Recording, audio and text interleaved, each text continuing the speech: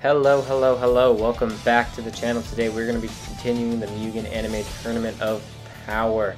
If you haven't seen the previous episodes, then go check that out. They're really important because obviously we're going to be moving on into our next rounds where we'll be seeing our next fights of Deku and one of my personal favorites, Edward Elric. So let's just get right into this battle.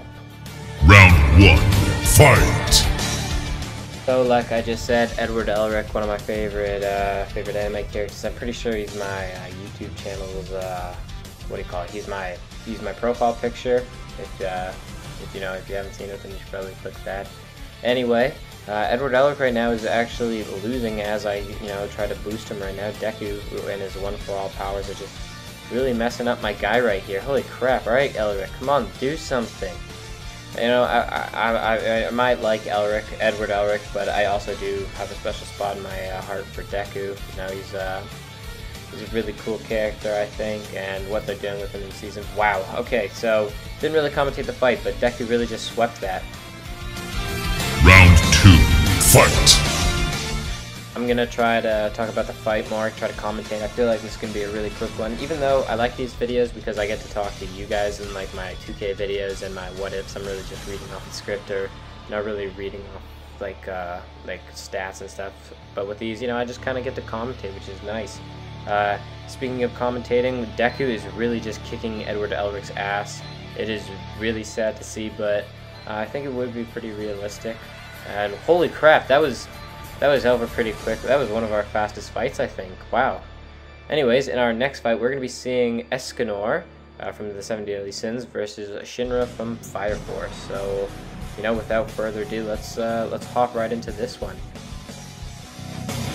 Round 1, fight! Out of the gates, Escanor coming out strong, throwing some of his sun. What are they called? I was gonna call them sun balls, but that kind of sounds mad. So we'll just call them fireballs because, that's kind of what they are.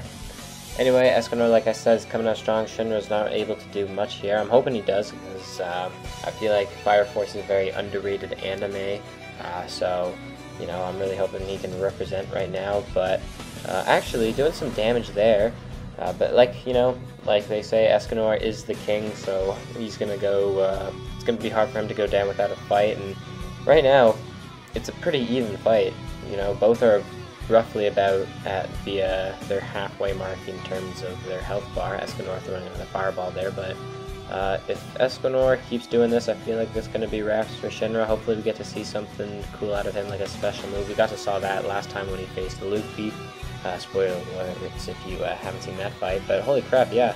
Escanor is just going to end that really quickly in a matter of a couple seconds. Round 2, fight! In this second match here, we're hoping to see something better from Shinra. He had a couple good combos in that first fight, but we want to see something else, kicking him with a fire kick there. But and stopping him from using his attack. Wow, that was a nice move from Shinra actually. Get a lot of damage on him, but Escanor is just gonna clap back really quickly. And okay, Shinra using the same move again. It was cool the first time, not so much the second. Does do a lot of damage though, so whatever floats your toboggan.